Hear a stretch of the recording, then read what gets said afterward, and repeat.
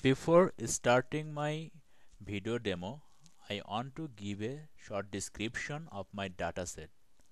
So I have worked with movie lens dataset and I have over 1600 movies and 100,000 ratings from 943 users.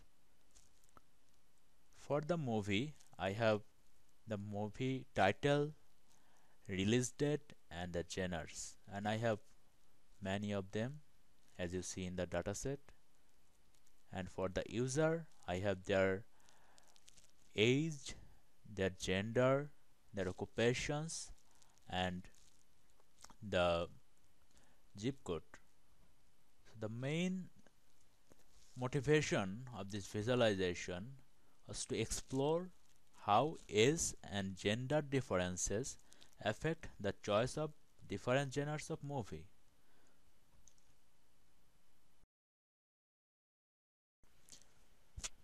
Throughout my visualization, I have strongly followed the order of interaction suggested by Cinderman, that is, overview first, then zoom and filter, and details on demand. Let's look into the overview first.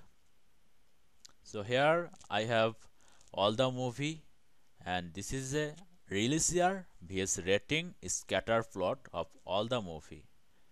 Every point here represent a movie, and different color means different genre.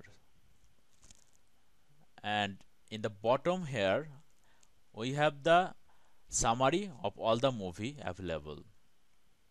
You can select different representations via filtering in this panel. So if you want to select another overview, you can select this line view and you will see this line view. This is the same representations but in a different way. So if I unclick this line view, I'll go back to the previous representations, and you can also select a tree view by clicking this tree view. And here in the x-axis you see the release year and the y-axis the rating. And if you look carefully, you see lots of movie is released in between 1995 to 99 compared to other years. So these are the basic overview of my representations. Now let's look into the filtering options.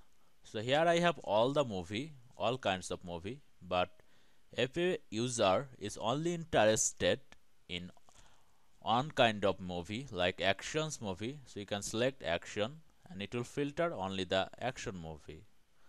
If you select adventure, it will show only the adventures. It also works in the tree representations, so you can here also select the actions, it will show you only the action movie, or you can select adventure, which will only display you the adventure movie. So these are the filtering and it works quite well. And yeah, so now come back to the details on demand.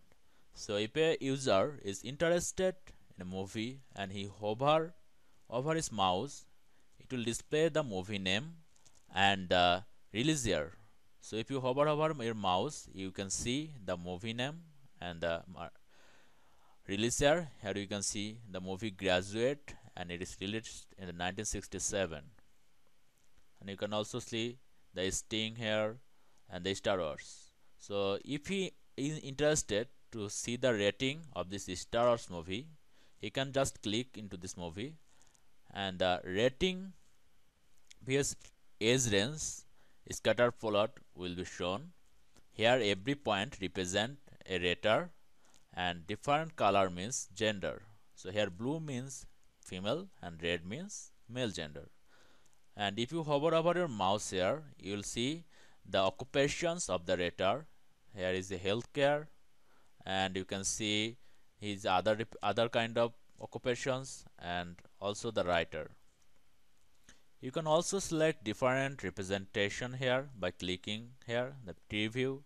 You can see the tree representation of that particular movie Star Wars, and you can see here is the age range, and this movie is liked by almost all range of people. We can see similar density here, and this is the age range. I have divided it into 5 age range, and here also color means gender.